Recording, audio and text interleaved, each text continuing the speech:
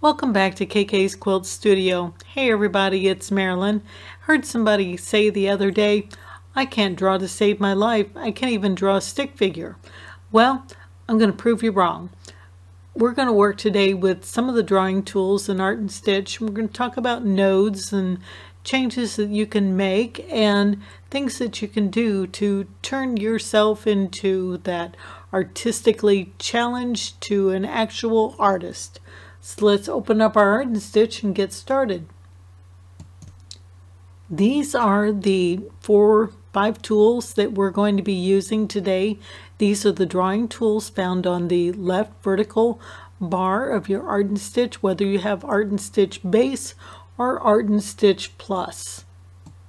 We're going to do just some simple basic drawing with tools, and then I'm going to talk about nodes. We're going to start with the line tool, and I'm using a mouse today, so I have left clicked and set my first node. I'm going to left click again, so I'm just clicking and releasing, moving my mouse, clicking and releasing, and drawing lines. Okay, when you're done, either right click or use your select tool to click off of it, and you're all set. So we've drawn a line. So if I use my select tool, of course I'm not going to have any nodes, but if I use my reshape tool, now I see my nodes.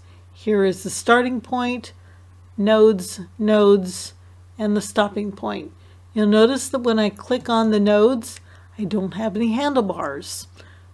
It's because there's nothing I can do with these to reshape the lines, because they are lines, nothing other than left click, hold, and drag and repositioning points. That's all you can do with a line node. Okay, let's go to the curve and let's draw. And again, I'm clicking in various areas and releasing, moving to the next area and setting another node. Okay, so now when I click off of that, go to my reshape tool, oh, now my nodes, I have handlebars. So I can move those handlebars by elongating them, shortening them up, going closer to that node, and changing the line. You'll notice that these work in conjunction with each other. When I lift up on this side, that side, the handlebar goes down. So they work together and elongate or bring in. Okay, that's the curve tool. Now let's use the Bezier. It works a little bit different. Again, we can click by left clicking and setting the nodes, or I can hold down on my mouse key, and you'll notice I'm getting those long handlebars again. Click again to set, and then I'm getting a reshape or an active reshape just by holding down on that left mouse key. Again, I can release it and move around until I get to a point where I want to set my next node. And again, I can pull those handlebars and reshape lines. Okay, so that is the Bezier curve. After we're done with this, I want you to go back and play with these and see what kind of shapes and items you're getting. Now you'll notice these were lines because I just moved or clicked and moved to a new point, so they don't have handlebars. This one has a handlebar, and you'll see I stretched that way out of shape, and this one has a handlebar. So depending on how you click or drag, hold, drag, and move, you're going to get different structures or appearances to your line. So it makes a difference as far as what tool you're using. This one, we're going to click on the 3-point arc tool. There's no If I click and hold down on my mouse, holding down my left key, I'm not getting the same reaction I got with my Bezier curve. So this is 1, 2, 3 clicks, and on the third, it gives me that curve shape. So again, now once you've done 1, 2, 3 clicks, now you start again at 2. Using this last point now is renumbered as your 1 click. So it's kind of like a dance, a waltz. 1, 2, 3, 2, 3, 2, and 3. On that third click, you get the curve or the reshape. And when I go back to the reshape tool, these nodes, click on the line, and now we're going to look at the nodes. The nodes take on different properties. Let's come down a little bit. And here we just have one handlebar. There's nothing on the opposite side to change. So when you click on that end point, you only have one little handlebar. When you click on this one, this is a smooth node. And again, we have those two handlebars that work together. When we click on this node, now you'll see that we actually have two handlebars that work independently of each other, and this node is actually a cusp.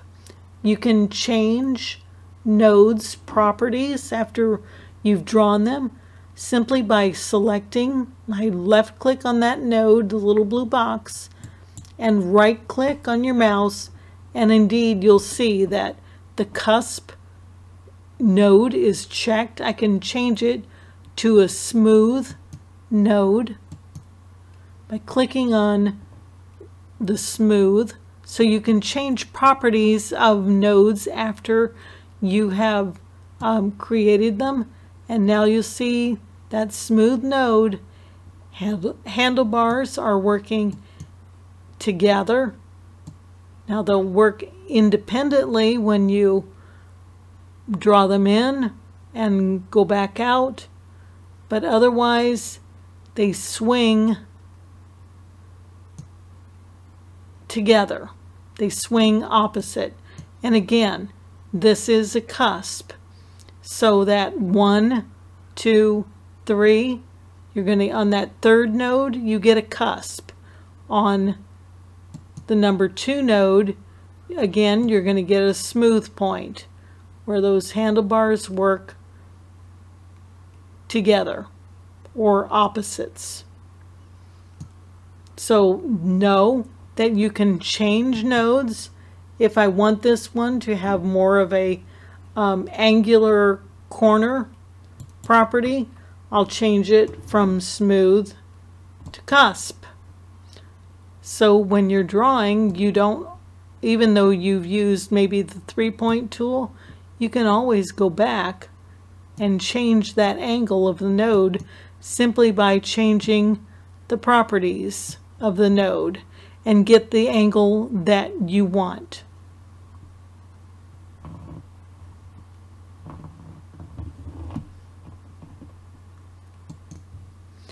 Now let's go to the pencil. And even though it says it's a pencil, I'm not drawing with a pencil. I'm still drawing with my mouse, with movement of my mouse and clicks. So if I click and hold down on the mouse, I can draw, or if I had a background image, I can trace. Once I let go, my drawing stops. If I move away, I'll start drawing again. You'll notice that my previous line does not stop. And now when I release the mouse this time, watch what happens. From the first curly line that I drew to the one that I just drew, they connect. So if you start over here, that line will connect up.